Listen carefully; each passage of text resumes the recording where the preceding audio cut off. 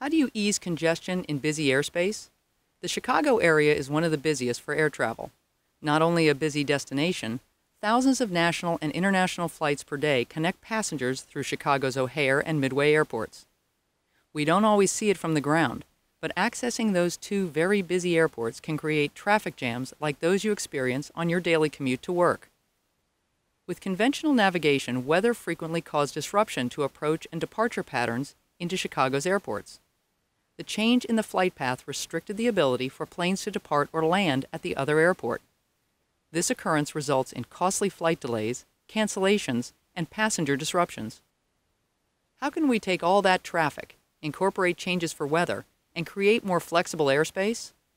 With NextGen, a new safe satellite route allows aircraft to fly a precise and direct path into Midway Airport while also allowing planes to land and depart from O'Hare. Both busy airports continue to operate at their full capacity, getting passengers to their destination on time.